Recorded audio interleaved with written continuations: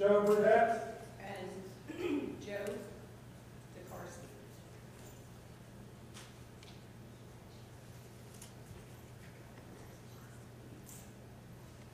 Continued prayer. T-O-K-A-R. T. T-O-K-A-R-S-K-I.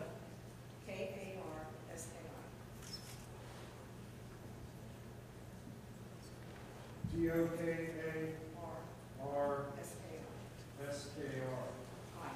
Ah. S-K-I. S-K-I.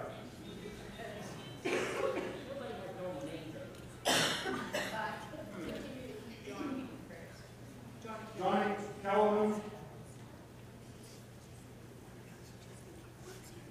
We need to keep the firefighters, prayers and fighting fires out west. Also, military people around the country this holiday season, that they have some comfort and some protection on them as they do their work.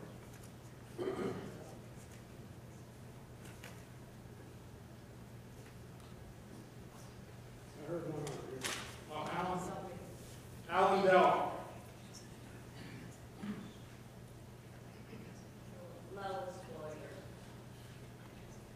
Lois Boyer.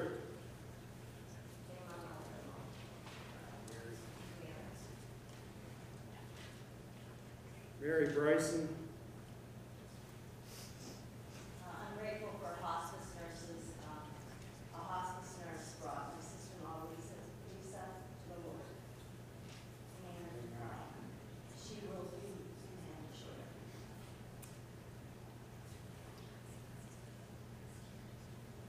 Rich White. Lisa Caldwell.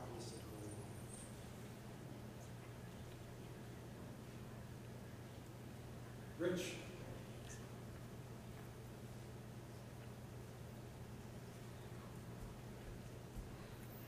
Continue to keep Tracy Slogandock in your prayers. He is now in Chicago going through rehab.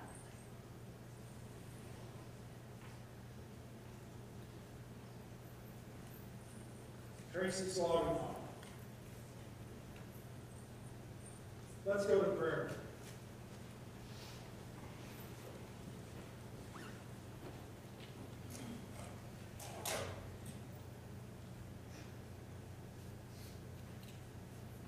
Gracious and Heavenly Father, we do thank you for this day, this beautiful day that you created for us.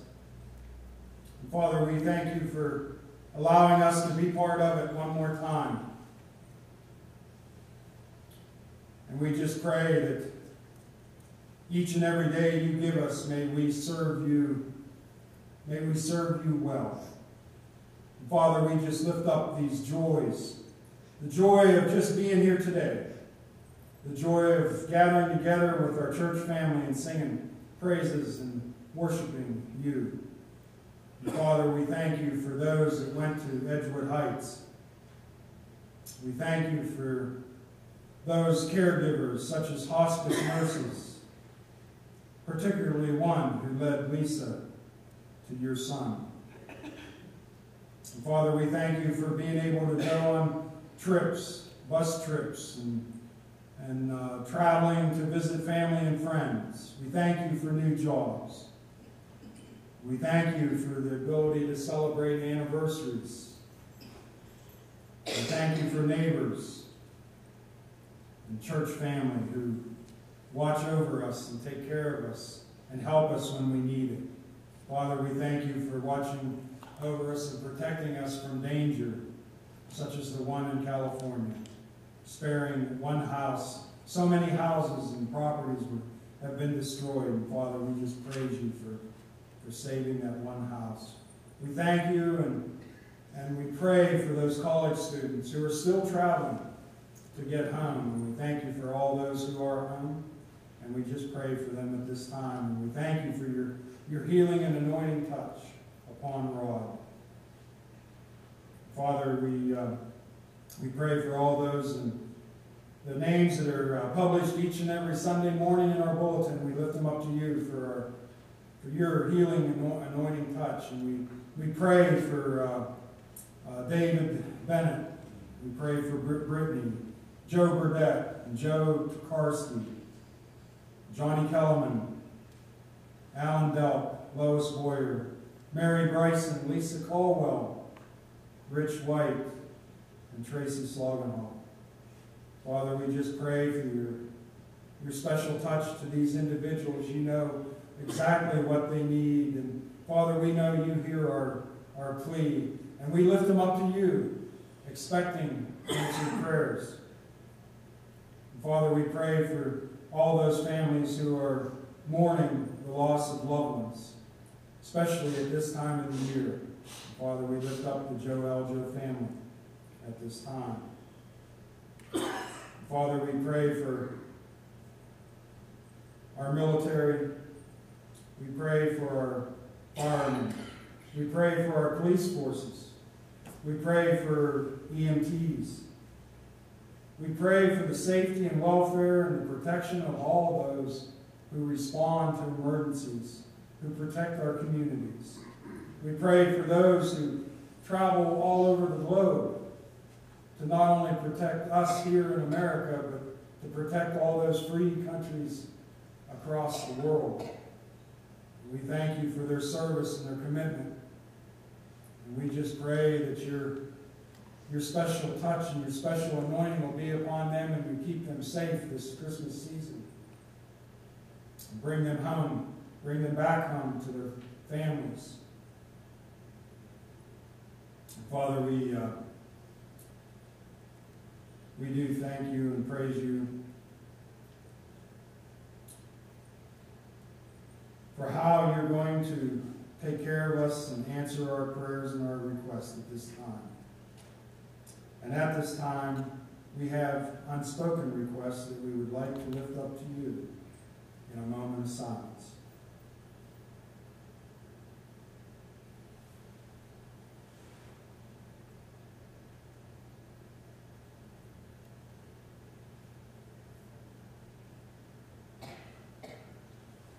Father, as we close this prayer, we now want to pray that prayer that your Son taught us over 2,000 years ago. Our Father, who art in heaven, hallowed be thy name. Thy kingdom come, thy will be done on earth as it is in heaven. Give us this day our daily bread, and forgive us our trespasses, as we forgive those who trespass against us. And lead us not into temptation, but deliver us from evil. For thy is the kingdom, and the power, and the glory forever. Amen. And now, if I can ask the children to come down front.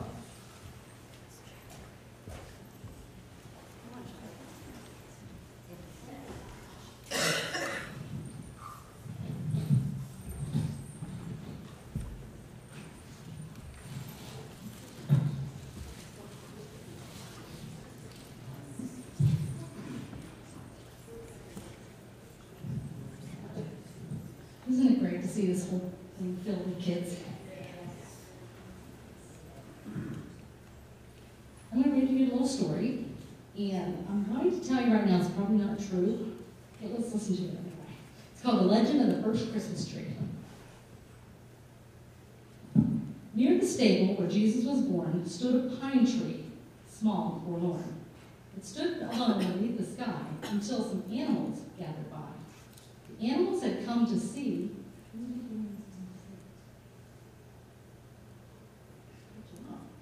the babe who slept so silently. What can we do to show our love? Whispered the little turtle dove.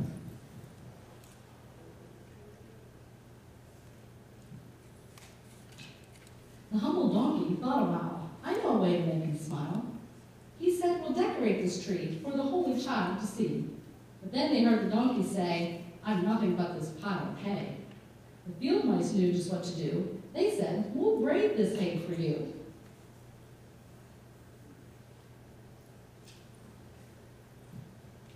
They wove the hay until they made one perfect shiny golden braid.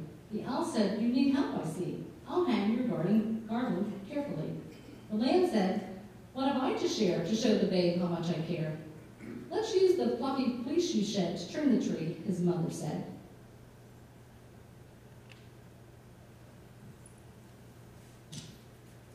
We'll gladly help you, said the geese, and with their beaks they gathered fleece. The geese said proudly, "It's as though the fleece has turned to soft white snow." Some baby chicks inside their nest said, "How may we give him our best?" Their mother said, "We'll use your shells for ornaments that look like bells."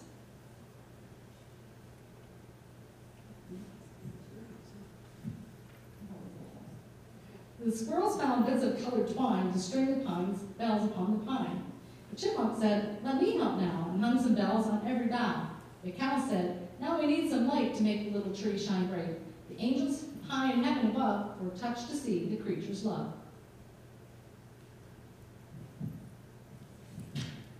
The angels brought down stars to shine upon the lowly little pine.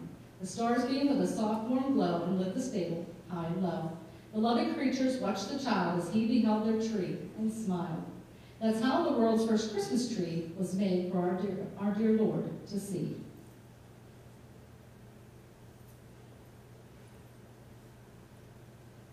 Joy to the world and to all its creatures, love and good wishes to you. So I'm going to give you something today for your tree. And I want you to think of the baby Jesus when you hang it, because it has a little manger scene inside of there. We're glad that you came today. And I also remember last year's lesson about the candy cane wax on this page. So let's say a little prayer for you guys. Dear Lord, please be with these children. Please help them make decisions that involve you and always keep Jesus in their hearts. Amen.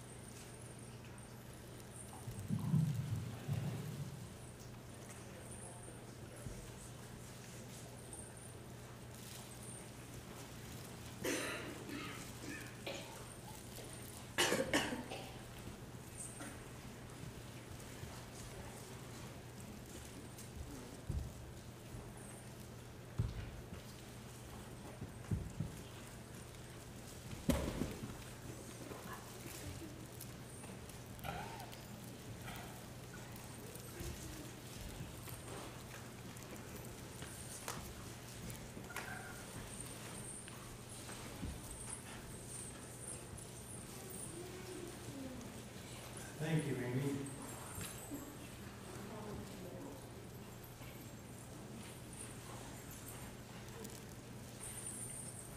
If you have your Bible with you and you would like to follow along, our scripture lesson comes from the Gospel of John, chapter 1, verses 6 through 8, and then we will be jumping down to verses 19 through 28. John, chapter 1, 6 through 8, and 19 through 28.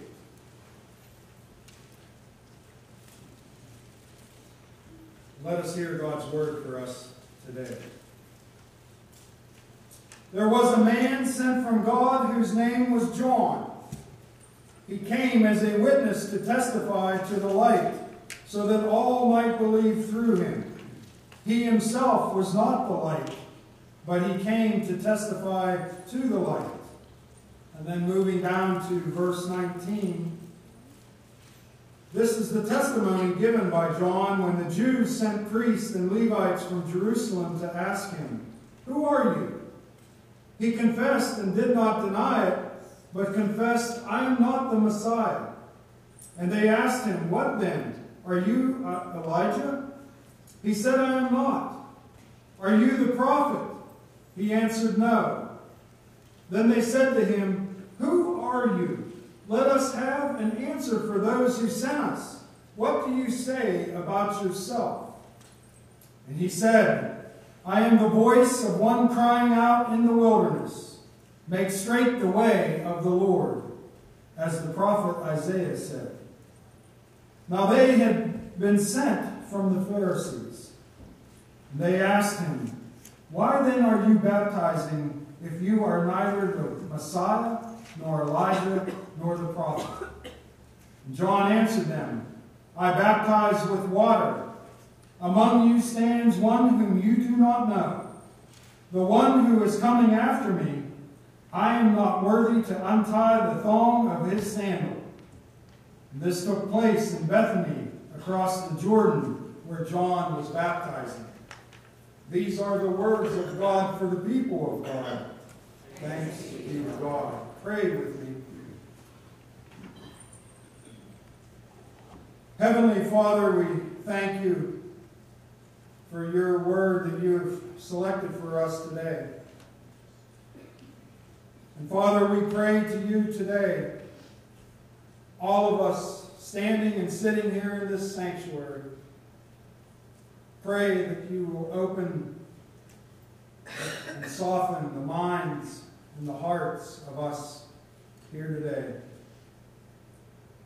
Father, I just pray, as usual, always, that my words and my actions will always be pleasing to you. In Jesus' name, amen.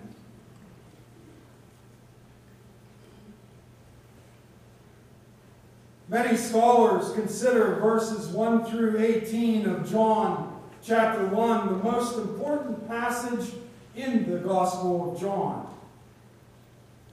Verses 6 through 8 introduce John as the man sent by God to give witness to and testify about a Messiah that will be the light of the world. Many, including some Pharisees who were supposed to be scholars of the law, believed that John was the Messiah, the coming light that would deliver Israel. But the Scripture tells us that he himself was not the light, but he came to testify to the light.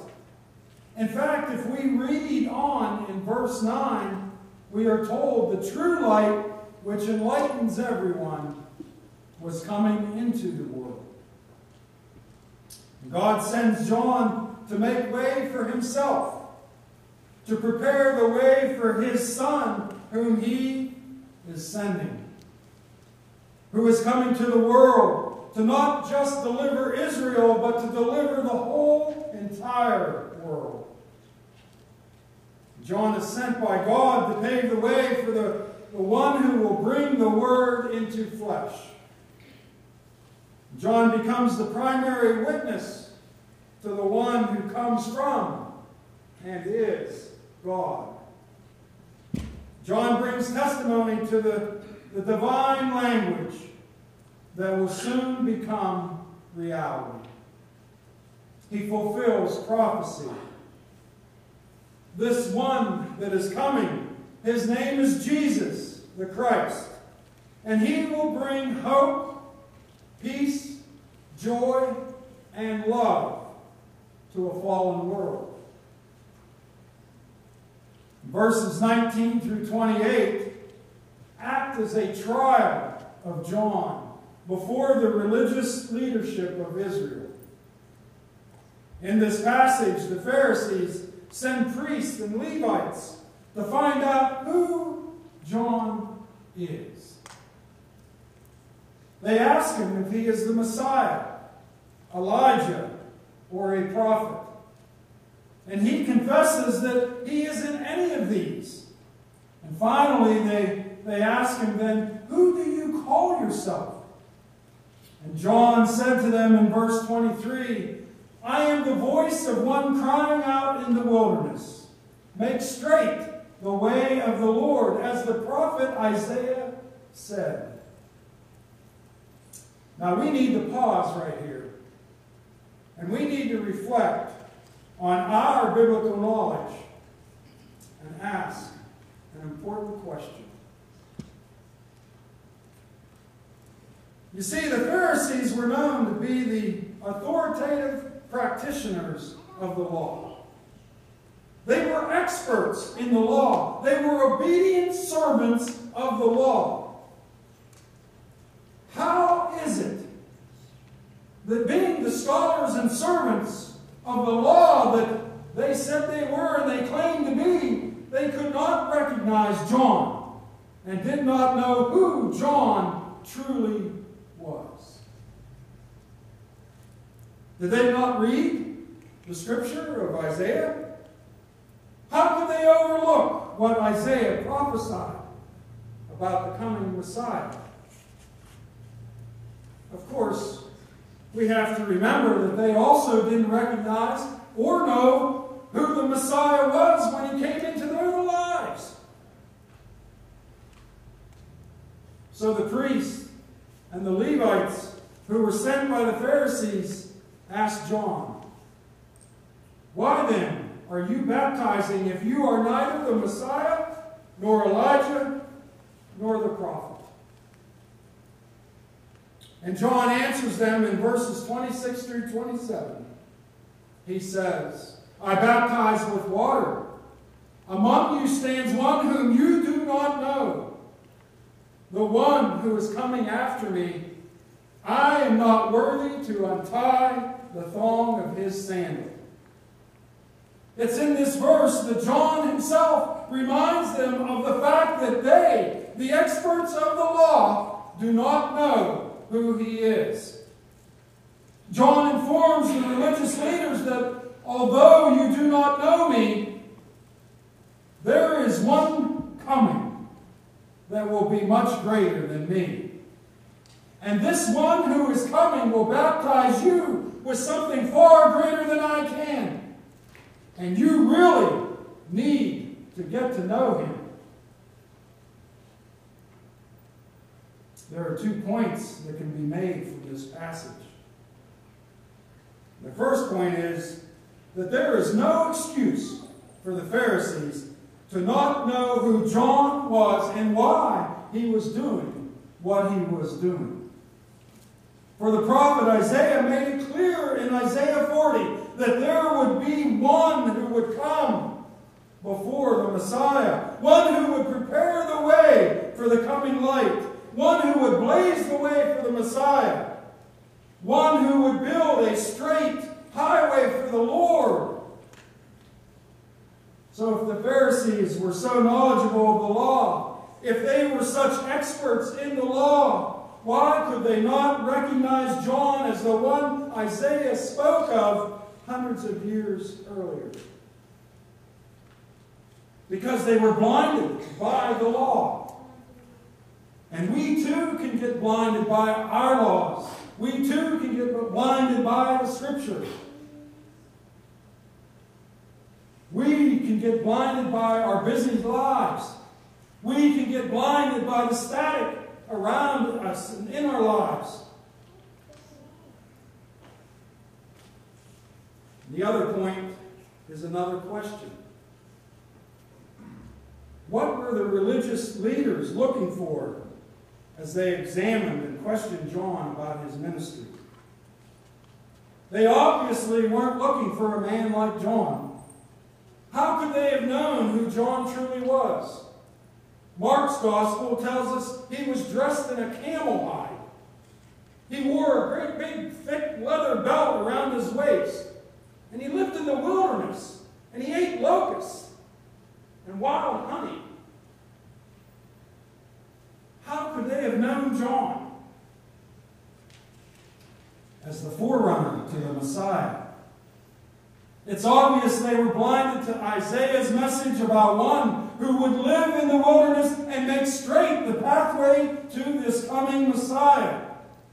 One might conclude that the Pharisees were actually expecting this forerunner to come with all the pomp and circumstance of a king, much as they expected the Messiah to come, wearing fine clothing and jewelry and eating the best of foods, much like they expected Jesus to come. They weren't looking for a wilderness survivor. Isn't it funny how our expectations can affect our perception? Many of us do and are capable of developing preconceived ideas of what somebody or something should look like. Oftentimes, our perception prevents us from truly recognizing Jesus in our lives or his work in our lives. We often develop a picture and we store it in our mind of what certain people or places may look like. A kindergarten teacher was observing her children in her classroom one day while they were drawing. She would occasionally walk around and she would check and look at the children's artwork. And as she came to this one little girl who was working so diligently and quietly, she hadn't said a word the whole time they started this project. And she asked her what the drawing was. And the little girl replied, "I'm drawing God." The teacher stepped back and she paused, and then she said to her, "Sweetie, but no one knows what God looks like." Without missing a beat, and even looking up to her, she continued drawing. And the girl replied to her, "They will when they see this picture." Do you have a picture of John in your mind? What about God? What about Jesus? When you speak of God or when you speak of Jesus, what do they look like to you? But more importantly than what they look like, I have to ask you, do you truly know who Jesus is?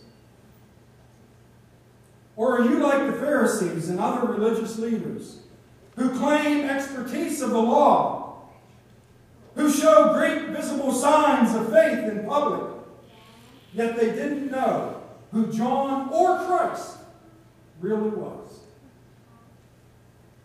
Maybe you know the biblical story from Genesis to Revelation very well. Maybe you are the one who is gifted, unlike me, of quoting many scriptures in the Bible. Maybe you're one who follows particular traditions that you have been taught in Sunday school and as you grew up in the church. But I have to ask you, do you really know who Jesus Christ is? As we anticipate and celebrate the birth of Jesus this year, let's ask ourselves, how well do I know Jesus? First of all, we have to ask ourselves, do we know Jesus as a Savior? Have you given your heart and your soul to Jesus? Is Jesus the Lord of your life? Are your daily activities done and acted out in a manner where you are consistently and continuously attempting to please Him? Are you living with the peace and comfort that Jesus brings to a life that has been saved, given to Him, belonging to His kingdom? Secondly, do you know Jesus as a teacher? Are you living your life in a manner He has taught you to live? Are you learning about life from Jesus? Do you hunger each and every day to read and study His Word? Does His Word educate you about the life and ministry of Jesus? Does His Word empower you and build you up so that your life reflects what Jesus teaches? Thirdly, do you know Jesus as a shepherd? Is your daily activities guided by Him and His Word? Does His Word convict you when you stray from that straight and narrow path? Do you allow Jesus to lead you among decisions? Do you consult Him through prayer when you have a difficult decision to make? Do you depend on Him in a time of need, during health issues, or when you're faced with a crisis? Is Jesus the first one you go to for leadership and guidance? Does Jesus help you step out of your box? Does Jesus help you come out of your comfort zone to answer a call to ministry, or to reach out to someone in need, or to show love and compassion to someone who isn't very lovable at all? Fourth, do you know Jesus as a judge? Does Jesus and his word hold you accountable for your